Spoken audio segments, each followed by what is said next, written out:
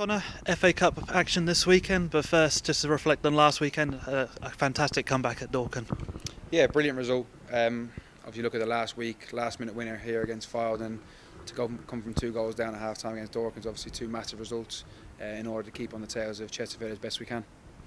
Obviously, with it being FA Cup this week, it's a good time just to reflect on the first sort of quarter of the season. 35 points, 32 goals, second in the table, an excellent start to the season. Yeah, it's been brilliant.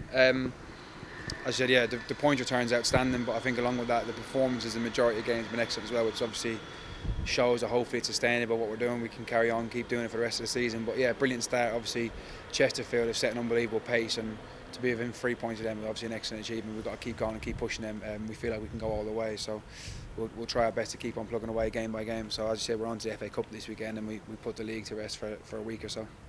Obviously, the teams who do tend to get promotion at the end of the season, you've got to grind out results. 4 wins on the bounce, and 3 of those games come back from behind to get the points. It shows a great mentality of the group. Yeah, listen, even Man City, there's no team in the country or in the world that can win comfortably and it'd be pretty every game. So you got to find a way to win. I think you see that with any team that goes and achieves success. They tend to find a way in a lot of games throughout the season, and we're doing that at the minute.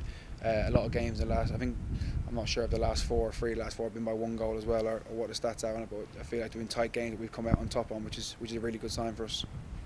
Nicky Kabamba got a landmark goal on Saturday, his 30th for the club. He's been a fantastic player for us.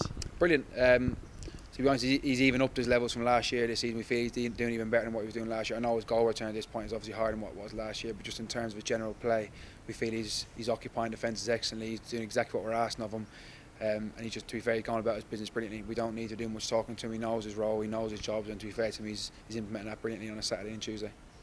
Obviously, attention's turned to the FA Cup now. We play Aveley, got promoted to the National League South last season, doing very well, 6th in the league this year. We're expecting a tough test tomorrow. Yeah, 100%. They're doing brilliant, as you said. Obviously, promotion last season, they're still riding that way. To be fair, they've started excellently in the league below. Danny Scope's doing a great job. I think they got 19 points from 11 games, so brilliant return, 6th in the division. So they're in the playoff spots in league below, and they deserve to be there. Watched a lot of their games, good side. Gone to Worthing and beat them 2-1, who are an excellent side as well. So we know it's going to be a tough test. They're well organised, powerful, got a lot of good players. So yeah, it'll be a very tough test on another Astro as well. And finally, any update to the team for tomorrow? We hopefully got maybe a couple of bodies coming back. We'll wait and see how they get through today.